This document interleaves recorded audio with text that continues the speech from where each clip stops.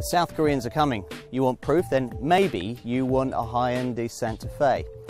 If it wasn't for badge snobbery, surely every compact 4x4 buyer would have one of these. I mean, after all, it's bigger than a Freelander, a RAV4 or a Honda CR-V, and instead of cramping 5, it seats up to 7. Or did I mention that model for model, you'll almost certainly end up paying less for one? Alright, so the neighbours might wonder what you bought, but who cares? They might doubt the quality of your purchase, but at least you won't once you take a seat inside. This second generation Santa Fe offers higher quality wood and metal detailing and a whole host of upmarket features such as dual zone air conditioning, ESP stability control, heated front seats and a multi-adjustable steering wheel. 175mm of extra length over the old model has been put to good use, not only with the optional third row of extra seats, but also with 84 litres of extra cargo space, the total rising to 774 litres. Now Hyundai has a pair of engines to give this Santa Fe's chances of power up.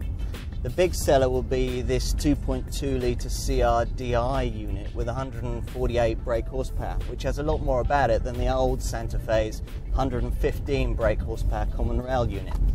Fitted with a variable geometry turbocharger, this diesel engine develops 335 Newton-meters of torque between 1800 and 2500 RPM.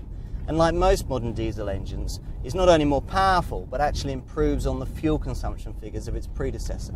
This is due to a more efficient common rail injection system that also reduces noise, vibration and harshness, NVH. The 2.7 litre petrol unit develops 186 brake horsepower and uses constantly variable valve technology and a variable intake system which combine to offer excellent power and torque delivery across a wide range of engine speeds.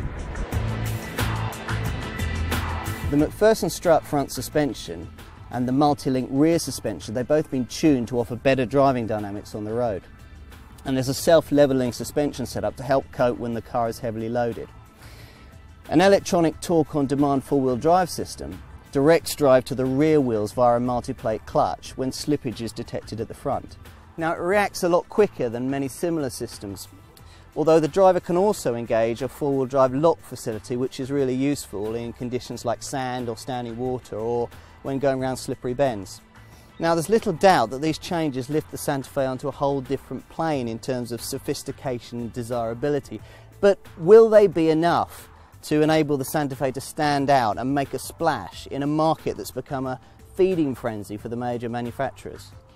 It all depends on the old badge snobbery thing, of course. But regardless, savvy, compact and family 4x4 buyers should put this Hyundai high on their shopping list.